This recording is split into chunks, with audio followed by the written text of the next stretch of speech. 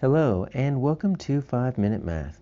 Today we are looking at the 7th grade concept of solving graphs. This is standard 7.6G in the great state of Texas, and we are using item number 11 off the 2022 released STAAR test. If you have not done so already, please go ahead and take a moment to pause the video, work this problem out on your own, unpause it, and we will look at our answers together.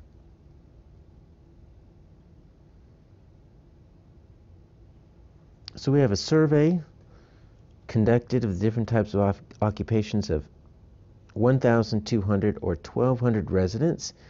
And so we've got all these different percentages here. Industry, retail, education, other, and government. Government looks like the smallest slice. So based on the circle graph, how many more residents? So look at that. How many more? So even before we figure out what we need to do, we're going to need to subtract because we're comparing. Have an occupation in industry, then government. Okay, so we need to compare industry and government. And you notice that they don't give us a percent for government.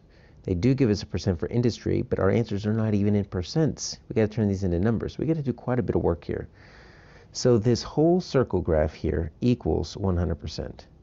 So first off, let's figure out what this missing percent is for government. We're not going to just eyeball it. We're going to just add up all the other percents, all right? So my retail and industry, 25 and 25. Education's 15. Other is 30, right? So that plus my missing government is going to be 100%. So let's see how far away I am. That's 15. So that's 5, 6, 95. Wow. So that is just a little bit of percent. This is just 5%. All right. So if I really wanted, so government is 5%, right? So if I was doing this incorrectly, right, I would say, well, industry is 25%. And government is 5%. And if I wanted to, I could say, well, that's 20%. And look at this, 20 is an answer. It's incorrect, though, because my answer is not percentages. It's in real people. We could use that 20%. I'll show you how to do that in a moment. What we need to do is we need to see how many people are actually there. 25% of what? Well, it's 25% of 1,200. And it's 5% of 1,200. So how do we find what that actually equals? Well, we take our 25%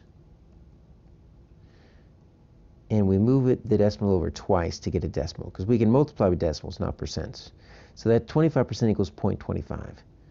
So what if I were to do 1,200 times 0.25? All right, so 0, 0, 10, 6.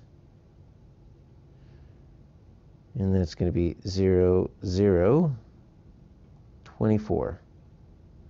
All right, so I've got 30, 2 digits behind the decimal, so 300.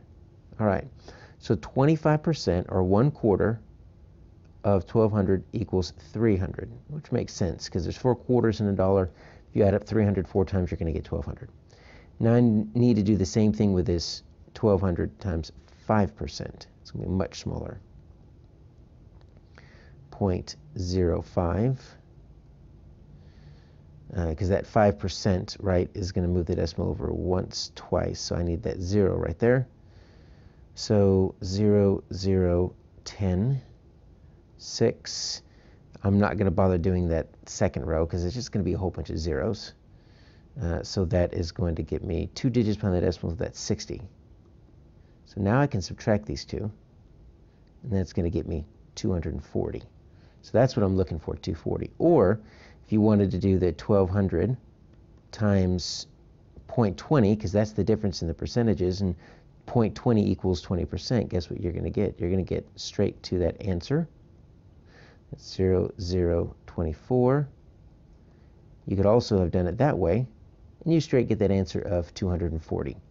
So your answer here is C.